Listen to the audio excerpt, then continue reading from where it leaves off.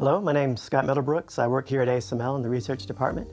And for today's whiteboard session, I'll be answering the question, what does EUV mean for our system optics? After our last whiteboard session, we got lots of questions saying, well, now we're going to EUV as our light source. What changes did we need to make in the optics of our system? The first big change we needed to make is we need to operate at a vacuum, because we all know that EUV light is absorbed quite readily by materials. The second change we needed to make is we needed to abandon the use of lenses. If we use lenses in our system, any wavelength, any light that enters this lens at this wavelength will just be absorbed. Now we could go to mirrors, simple mirrors, but again it won't reflect because this material will just absorb light at this wavelength. So what we want to use is a mirror known as a Bragg mirror or a dielectric mirror.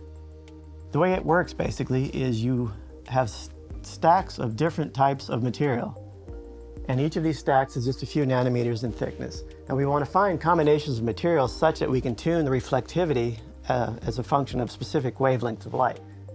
So if we look at a plot of reflectivity versus the wavelength of light for materials such as silicon or maybe molybdenum, it has this type of curve. So we have this peak reflectivity at a wavelength of light at 13.5 nanometers, which is perfect for our scanners. So we want to make a Bragg mirror out of the materials silicon and molybdenum. So for each of these layers, we then create a little layer of silicon, a little layer of molybdenum, another layer of silicon, and on. And we make about 40 of these different layers. So what this does then, if we have incident light go through this material, little bitty reflections come off each of these layers. We then collect all these reflections and we have one big reflection that we send on to the rest of our scanner.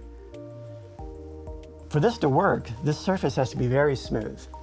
The size of this mirror is about 30 centimeters in diameter. If I were to take this mirror, which is manufactured by Zeiss in Germany, if I were to take this 30 centimeters, scale it to the size of Germany, any surface defects would only be about 1 millimeter.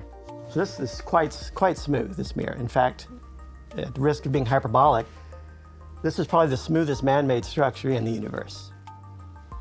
So if you have any questions, please post them below, and thank you for watching.